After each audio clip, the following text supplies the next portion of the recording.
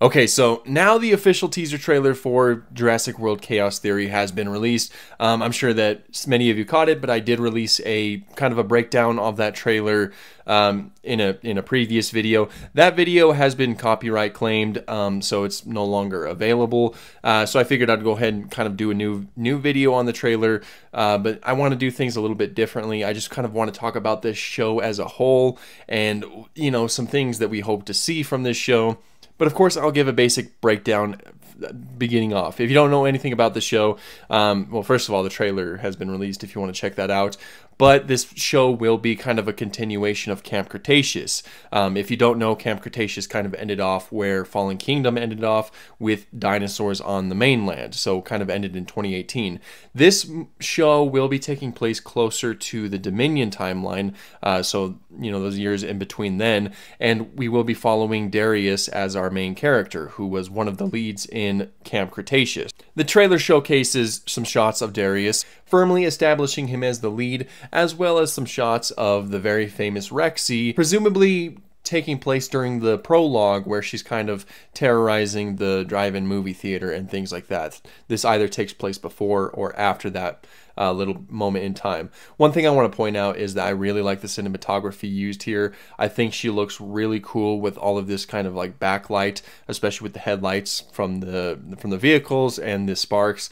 I think that the animation does look pretty good, all things considered. I know that there's not a lot of fans of the animation from Camp Cretaceous, but I do think that it looks pretty good here. But moving on from the trailer, there are some things that I want to talk about this show as a whole. Now, I've mentioned before that I hope that this show does kind of tackle, what Fallen Kingdom set up, and that is dinosaurs in the real world. I want to see its effects on environments, especially, as well as like the governments and things like that. I want to see how humanity has to respond to something like this. This show does seem like the perfect opportunity to do that.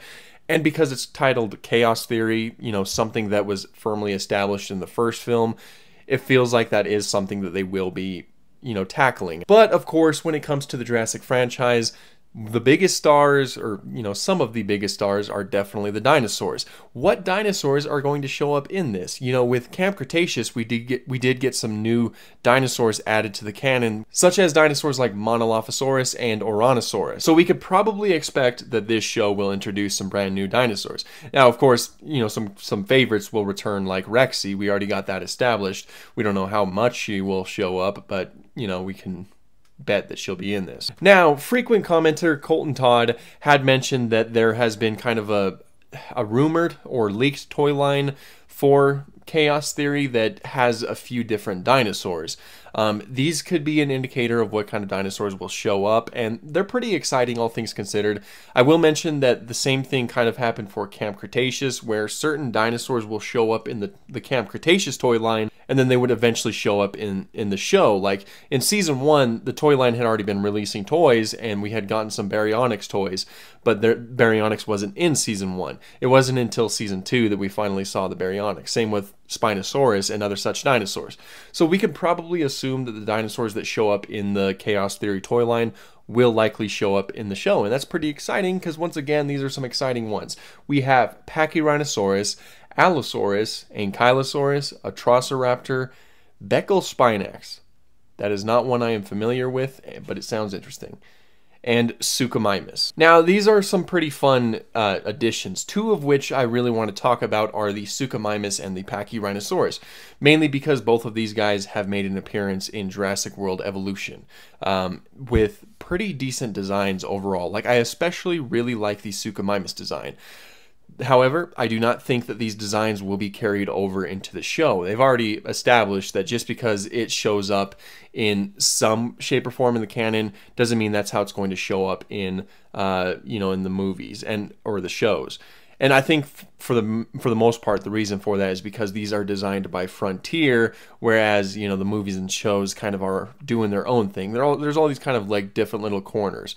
The Oranosaurus looked quite a bit different in the game than it did in Camp Cretaceous. The same can definitely be said about the Giganotosaurus.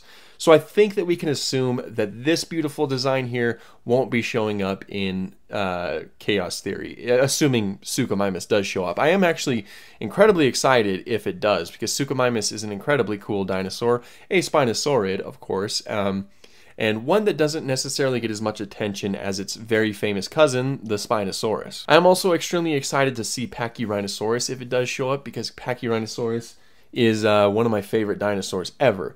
It's a ceratopsian dinosaur, one that is incredibly unique because instead of having, really horns on its face, it has a boss. That's something that is just a really cool distinguishing feature that the animal has. Of course, I hope that they don't give it a horn, because I know that there's sometimes a tendency in media to do that. Like, look no further than Jurassic Fight Club. It doesn't have a boss, it has a horn. Doesn't even look like Pachyrhinosaurus. It's a little bit annoying.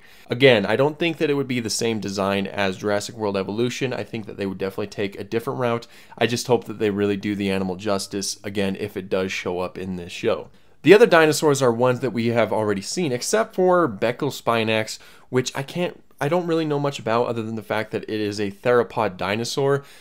Very cool to have something like that, because of course it's extremely obscure, and I'm a huge fan with introducing new dinosaurs to the public, because that's just fun to me, especially if it's something that I don't know, because then I get to join in on the fun of like, what the heck is that thing, But the other ones in question, that being Allosaurus, Ankylosaurus, Atrociraptor, those are dinosaurs that we've been established with. They're also A dinosaurs, funnily enough. I wonder if the Ankylosaurus will simply be Bumpy, or if Bumpy will show up at all. Probably not. She seems pretty happy on her island. The Allosaurus would probably be the Battle at Big Rock design, and the Atrociraptor, I'm sure, will remain pretty consistent. Atrociraptor is not really a design that I particularly liked, but I'm sure that it has its fans, and if it shows up, that would be cool. Now, I sincerely hope that we get a lot of dinosaurs in this show, and once again, I hope that we get to see their effects on the real world. Because, I really like Battle at Big Rock. I really like the Dino Tracker website. I think that those are perfect little things to help establish the effect that such a big change like this is having on the world. And if we get to see a show and have a narrative that's surrounding that, I feel like that would be a huge step in the correct direction. I think that would be really fun. I've mentioned before that I think that this show does have a lot of potential. I hope that's true. This teaser trailer is extremely exciting, even though it doesn't give us too much in the way of information. But be sure to let me know your guys' thoughts on this show. Are you excited for it? Are you indifferent to it? Are you kind of cautious about it? Be sure to let me know in the comments below, of course. Thank you guys so much for watching, and have an awesome day.